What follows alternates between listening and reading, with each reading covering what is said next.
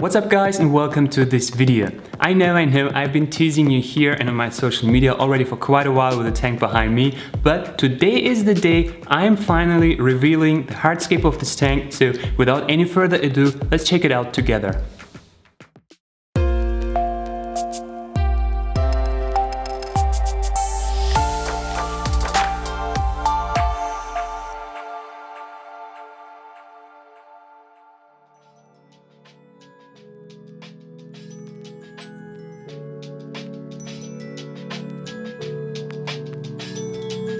Okay guys, I hope you really like the new hardscape because I had just the rocks sitting in the tank for I guess half a year.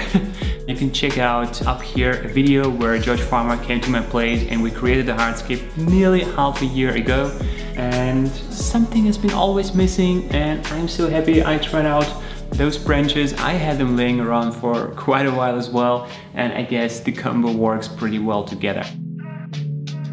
Anyway guys, what's happening next? It's not only, revealing you the hardscape, and by the title of this video, you probably know we are going to plant it today. But before we can start with planting, there are a few things I have to apply to the hardscape.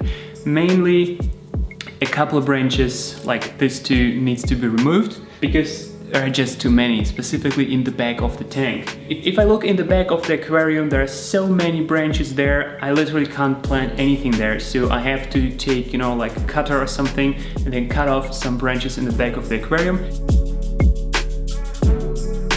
When this is done, I will take some rocks, make the wood kind of heavy, basically attach some rocks to those pieces of wood because they're not pre-soaked, so they don't float up. And when this is done, I can start preparing the plants and get my hands wet.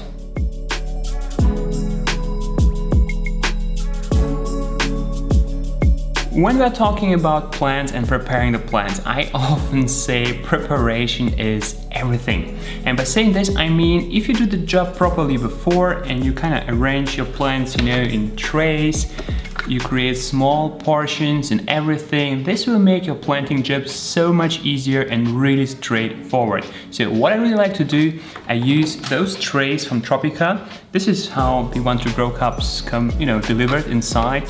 And I simply get rid of the liquid medium, and then I divide it into small portions and put it down to this kind of trays, which will then make, like I said, the planting a very straightforward process.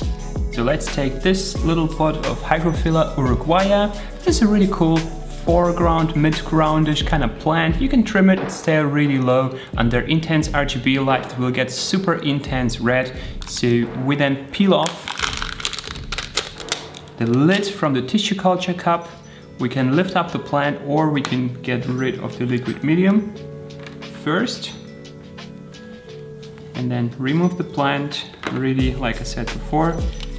Shake off the liquid medium, and then basically what I recommend doing, dividing the plant from the roots. This way you divide individual plants and you don't rip plants apart when you do it from the top. So really going from the bottom. Hygrophila uruguaya is a little bit difficult to divide, but sometimes you have to just have to rip them apart. I like planting Hygrophila uruguaya in small clumps like this. Anyway, it's very difficult with Hygrophila uruguaya to divide it into very, very small parts. I like it, just make like 2 or 3 portions out of one tissue culture cup, because this will make the plant look really bushy, because there are lots and lots of growing points from one little spot. So I'm gonna keep it like this.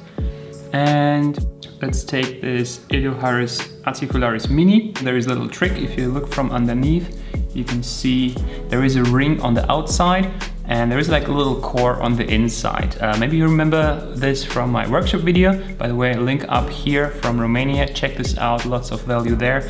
So to prepare it, I like to rip it off on one side and then divide the whole thing into, I call it the belt and the ring, the core. So we have here the belt or the ring that's been growing on the outside. This part is really stringy, so because it's been growing on the outside, and this part is really bushy because those have been kind of like the mother plants that were planted inside the cup. So if we start preparing this one for planting, I prefer using, like just my fingers. Some people cut it, I use my fingers and I just pinch off little portions like this, and I put them down to the tray. If you are really quick in doing this and you have enough plants, you can literally, hold it in your hand, pinch off and plant, pinch off and plant. That's how I do my workshops. Again, the same thing is with the belt or the ring, like I call it. You basically, hold it on one side. You take your fingers like 1 centimeter and you pinch off a little piece. You put it down, take another one, take it off, put it down, just like this. That's good to go. Usually I start planting the aquarium right from the foreground with the smallest plant, but this time I'm doing it slightly different. The reason is I have so many, like detail and contrast plants, so I wanted to have them settled first and, and then just basically plant the foreground plant around it. Normally I do the foreground plant and then I kind of squeeze those things inside. I thought this time I would go a slightly different routine by placing the Hygrophila uruguaya first to those focal points, kind of framing it with the Starogine repens, creating this, like a gentle increase in depth and then going higher to the background plants.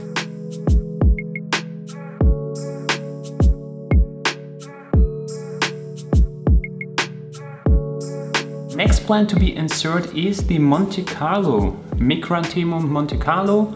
And something really cool about Monte Carlo is, unlike Hemianthus cuba, it really grows always like flat. It is almost hanging down if you plant it somewhere, and it can grow like really tall without losing, without uprooting. If you check out here the video from my 60p aquarium where I trimmed it down, it was literally 10 centimeters tall. And I trimmed it down, it was still rooted. It took some time to recover because it was already kind of, lack of light, slightly damaged, but it has recovered nicely. Now there's a green carpet in this tank. So going forward with the Monte Carlo, to plant it, you just take it out of the cup. It's liquid medium, and you basically rip it apart as it is. You take small portions and you squeeze it between the rocks where you need it to be. First I will start in between those rocks and slightly work my way towards the foreground, then I will transition through Eleocharis mini to Marsilea crenata. Let's do this. As you can see, I prefer planting into the dry soil. I do not fill in any water, and this has the following benefits for me. First of all, I have no soil sticky or kind of attaching to the tweezers, and basically it works super fast. By now you should see the structure that I'm aiming for in the foreground of this aquarium. I mean, I've been planting here and there like little small patches, and I oriented myself along the Monte Carlo. So I planted the Eleocharis mini as an extension of the Monte Carlo that now looks like you have green lines that are catching the attention of the viewer and dragging it into, in those sections in between the rocks towards the branches. It is very unusual to plant like this. It is more something that happens naturally by the plants growing.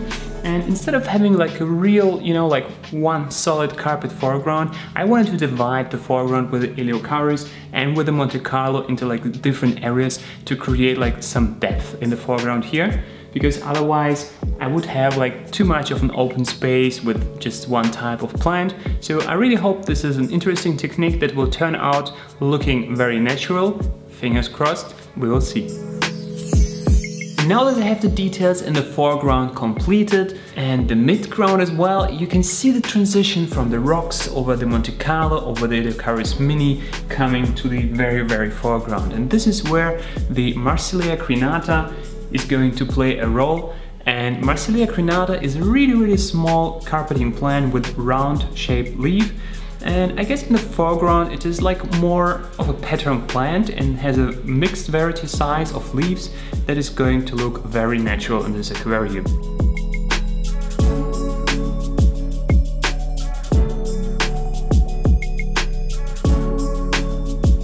The foreground is finished, so I'm moving behind the rocks towards the background of the tank. For this, I have a variety of stem plants prepared, starting first with Gratiola viscidula and Myrophyllum guyana. Those two are perfect for mid to background transition, growing at a very comfortable pace.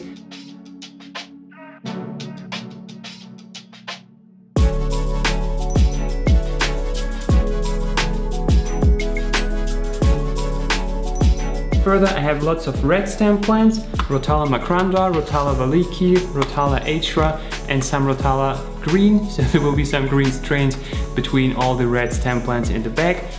Lots and lots of stem planting, so let's kick in the time lapse. All the stem plants I have used in the background, they were tissue culture material, and tissue culture is absolutely great because you get loads and loads and loads of material. One small cup can contain easily up to 200 stems.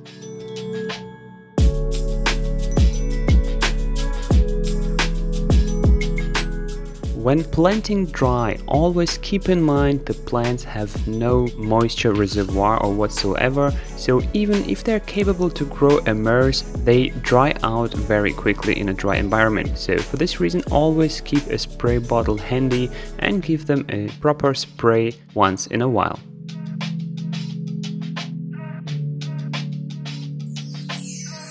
Hey guys, and welcome back. Apologize, a little blackout. It was necessary because I finished the aquarium at 4 AM and was super exhausted. It took a while to prepare all the tissue culture stem plants, but it's worth it, you know, the result will be really rewarding. However guys, it's already 2 days after I filled the aquarium and the plants have grown in this short period of time. I wish I could show you now, but we have to wait until the next video. So guys, I hope you enjoyed this video, and for now I need your little help. Please comment down below your name suggestion for this aquarium, you know, my Achilles heel.